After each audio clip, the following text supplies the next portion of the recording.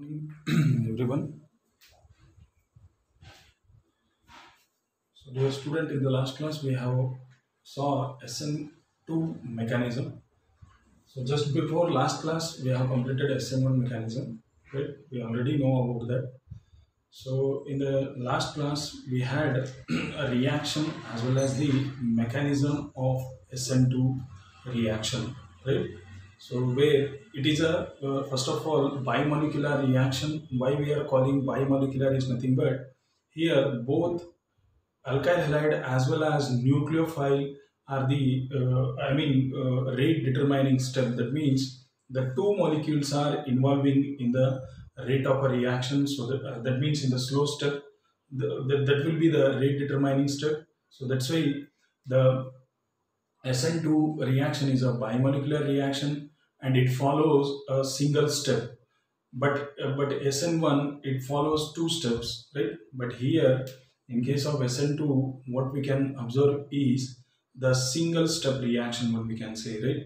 So here the intermediate formation takes place. In the last class only I have explained about that, right?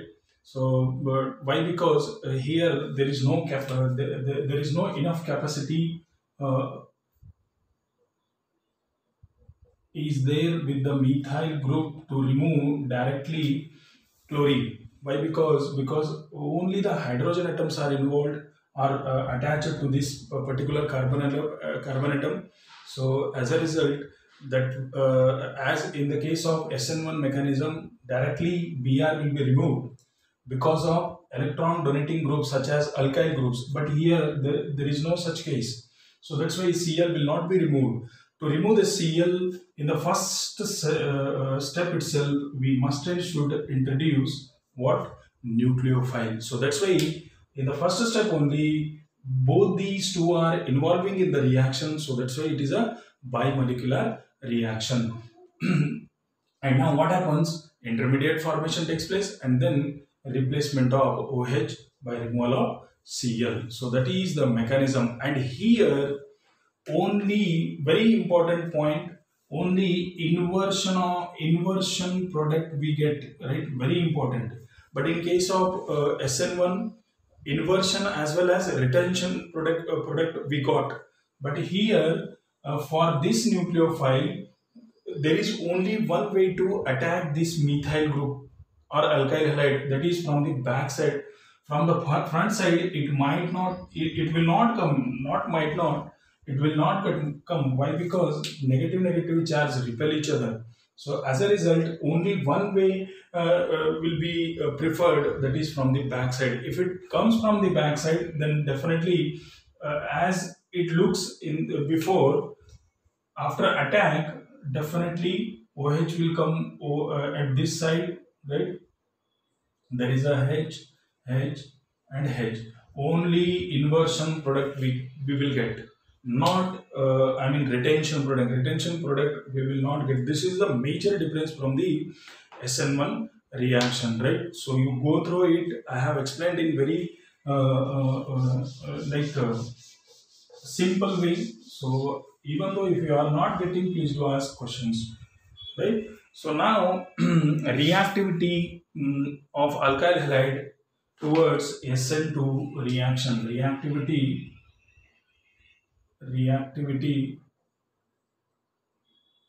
of alkyl halide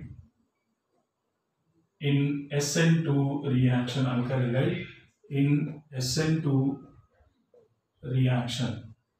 So that means what type of alkyl halide will readily prefer to undergo into the SN2 reaction. So that point we need to see now, right?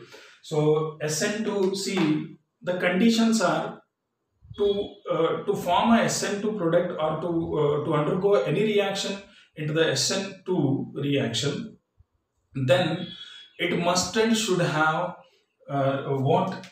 Alkyl halide means halogen will be there, no doubt, but it must and should have a very open space to compound, right? If it is like this, methyl, why we took a methyl chloride in case of SN2 means very simple reason is In methyl, around the carbon only small H groups are there. First point. Around this carbon only H group, and those are very very small. And now nucleophile always prefer what in the SN2 to attack from the backside.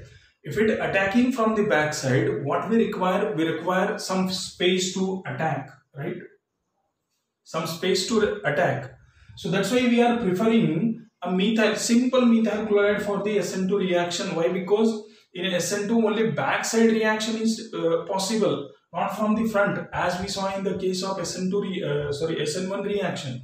So here from backside reaction only the preferred reaction. So that's why what we require around that central carbon atom, I want more space. Right? Then only the attack can takes place very easily. So now this is the case with simple methyl chloride. Now if I move towards the primary methyl chloride, it will be like this. Right? H and H.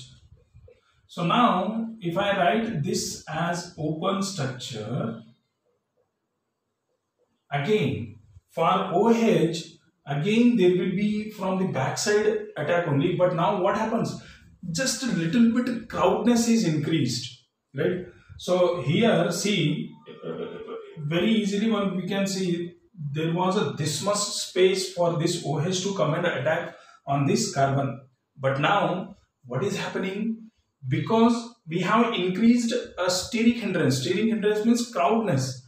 So on this carbon atom, the crowdness has increased. So if I attack now OH, it is little bit tougher as compared to this, right? So that means reactivity, I am just talking about reactivity, right? So now again, I want to increase still more I want to increase more difficulties. So now H, say this as a secondary H, see here. So primary we saw, now I am coming towards the secondary. So now see the condition, right?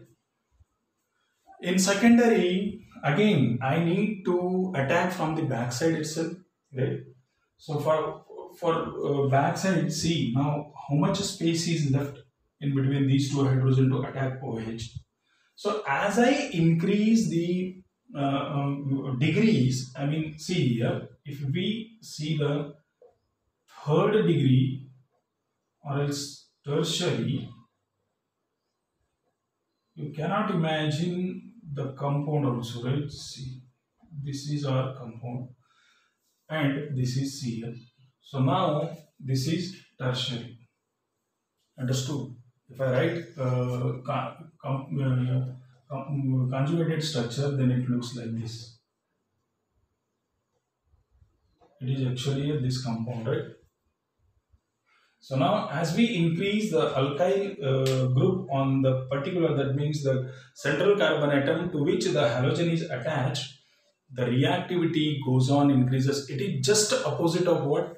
SN1 reaction. But in SN1 reaction, tertiary carbocations, tertiary butyl bromides are more reactive. Why? Because in SN1, we want to form a carbocation. To form a carbocation, we require electron donating group. But here in the case of SN2, we won't require any formation of carbocation. We require a direct removal by attacking of nucleophile. So that's why in case of SN2 reaction, right? So methyl chlorides are more reactive. Simply, methyl chlorides are more reactive than the primary, alkyl halide, and the primary alkyl halide is more reactive than the secondary alkyl halide, and the secondary alkyl halide is more reactive than the tertiary alkyl halide. Very simple type. You just remember why we require a very simple alkyl halide. That means the methyl chloride is nothing but in a SN2 reaction, only back attack is possible. So that's why we require what a very simple type of compound to attack the nucleophile. As we increase the crowdness or steric hindrance, definitely it will be very difficult for that particular nucleophile to come and attack the central carbon atom to which the halogen is attached, right? So this is the condition. So that's why whenever you remember this point, whenever you see the reactivity of alkyl halide towards the SN2 reaction, keep it in mind that we want to attack from the backside itself, right? So from the backside reaction, for the backside reaction, methyl chloride is the best option as an alkyl halide as compared to primary. Why? Because still difficulty is increased. That means crowdness increased. Again, coming to the secondary, still more crowdness is increased. And coming to the tertiary, you already know what is the structure of tertiary. So in tertiary, definitely it will be very difficult for any nucleophile to attack the central carbon atom, right?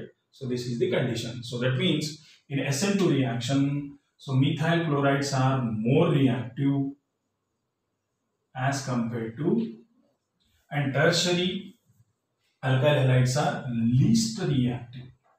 That means they won't undergo very easily into the SN2 reaction. The reason was with you, right? So order of reactivity already I have shown, right? So this is, you can make points, or else you can understand these concepts, right?